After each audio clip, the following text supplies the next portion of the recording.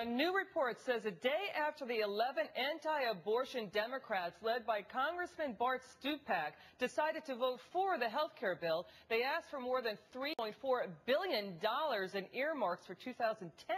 Fox News' Molly Henneberg joining us now with the story. So, Molly, it's the Sunlight Foundation. That's the group that looked into this. Are they suggesting it was a quid pro quo, that these requests are tied to the lawmakers' vote on the bill? Hi, David. Hi, Liz. Well, lawmakers can ask for the sun, moon, and stars, but the Sunlight Foundation, a nonpartisan, nonprofit government watchdog group, wants to know if they'll get it. And the group took a look at earmark requests put in by Democratic Congressman Bart Stupak and 10 other pro-life Democrats who ended up voting for the bill. The requests put in the day after the vote, as was required, totaled $3.4 billion for all 11 lawmakers. And the Sunlight Foundation wants to track these requests to see if the lawmakers were rewarded for their yes votes. Here's more. We know that, in Congress, that one of the ways that leadership does try to influence members is through earmarks. And so this is just something that seemed to us to be a good thing to follow. Allison says they'll watch the appropriations bills that come out in June or July to see how many of these earmarks are actually approved. Molly, all right, Congressman Stupak's office says there is no connection between his vote and the earmark request. What are you hearing on that end?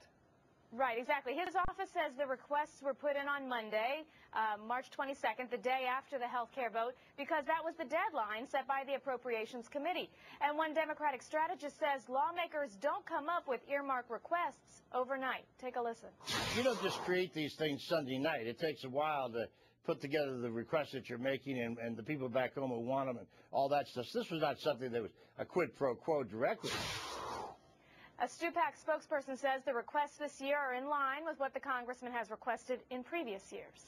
Now, David? This is bipartisan, just like a lot of pork on inside the Beltway. Is the Sunlight Foundation going to look for GOP earmarks at all?